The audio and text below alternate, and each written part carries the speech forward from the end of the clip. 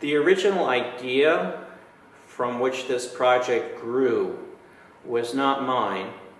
It was an idea of Richard Peake, who was at that time the director of Rare Books, Special Collections, and Preservation here in the River Campus Libraries at the University of Rochester. And he had the idea that the Seward collection, in its vastness and depth, as principally the papers of William Henry Seward, would make a good project for a documentary edition of a traditional type.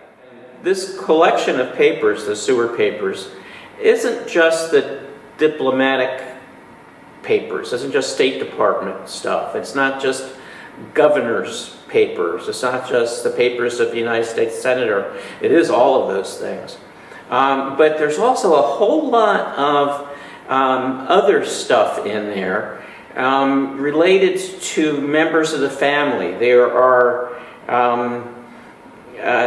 notebooks and other documents related to the education of family members, things that they saved from when they were in school, going back to the 18-teens and 1820s.